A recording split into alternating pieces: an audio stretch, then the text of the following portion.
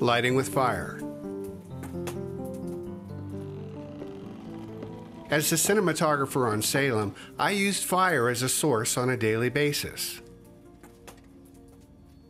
In this video, I'll share what I learned in the use of candles, torches, lanterns, and fireplaces to light a 17th century period piece. Fire is bright to the eye, but the light it casts does not project very far. That's because it's made up of unfocused and oblique light rays. In other words, it's disorganized. If you haven't tried using fire as a lighting source, the first campfire scene you shoot may require a very fast lens or an unusually high ISO setting.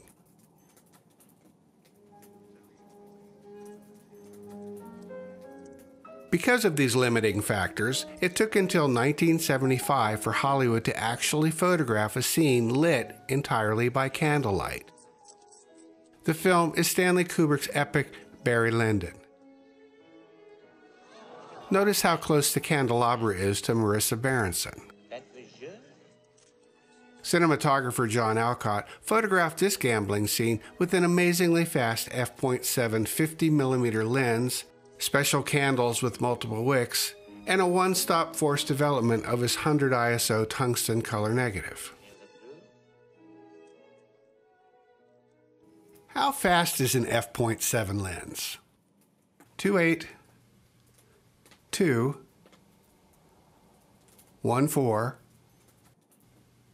1, and f.7.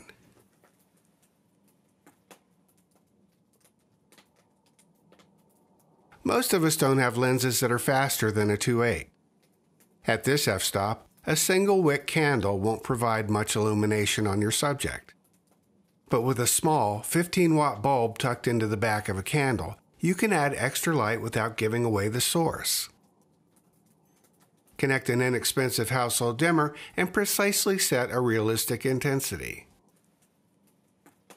The bulb, socket, dimmer, and cord cost less than $20.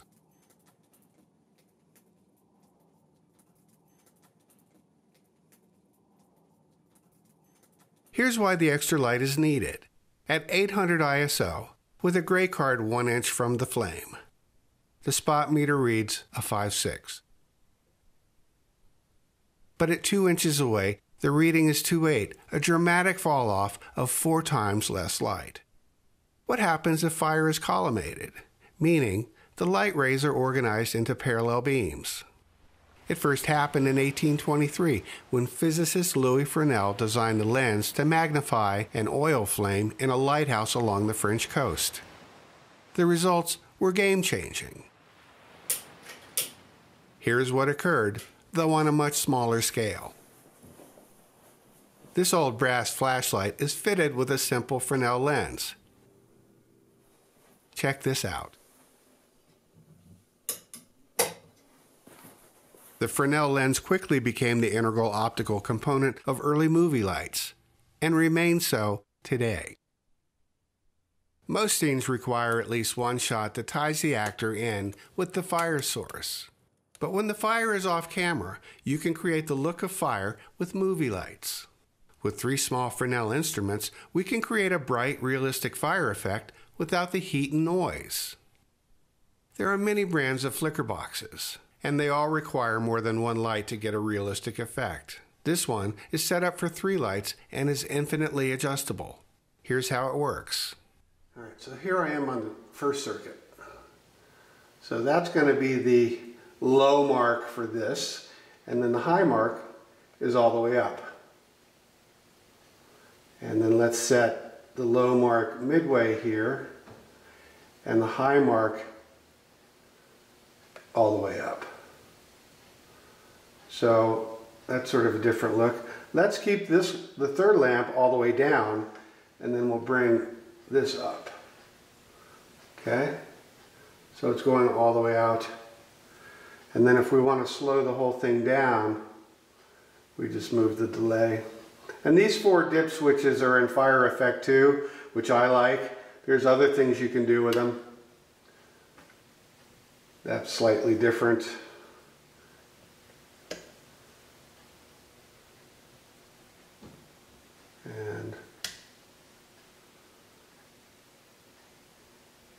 sort of a chase there, 1, 2, 3, 1, 2, 3, 1, 2, 3. And then if they're all up, then you get nothing. The firelit shot required a much higher ISO, and to me, it looks mushy and red compared to the lustrous quality of the Fresnel lamps. The flicker might be a bit off, but as we've seen, that's easily adjusted. Here are some final thoughts on lighting with fire.